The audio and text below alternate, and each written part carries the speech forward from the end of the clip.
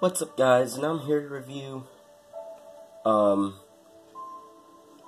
Friday the 13th, the game for the PS4 Ultimate Slasher Edition. It includes a game poster, which I have set up right up there. Yeah, right up there. And this game is actually really fun. Of course, it's made by Gun, and it reminds me something. And it's rated M for mature.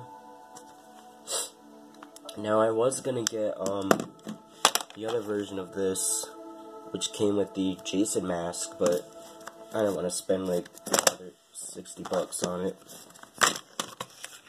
But it does have some cool Jason characters. You can not like customize, but like make your own Jason. And it came with this insert, which I already used the code. Came with the free Jason background, which I have on my PS4. So yeah. This game is really fun. I haven't played online yet. I only did the offline bots, and it's fun because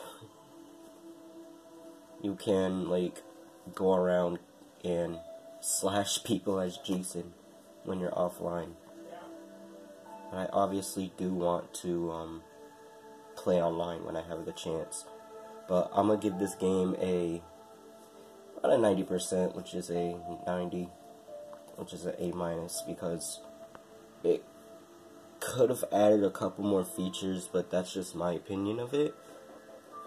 So, what I'm gonna be doing is, next time, I am going to play online.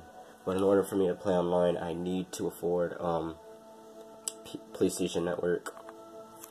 I'll just get the year pass, which is worth $60, so I'll do it, because I've got friends online that have this game. So yeah, thank you guys so much for watching this review, and the last game that I have to review on this row, where is it?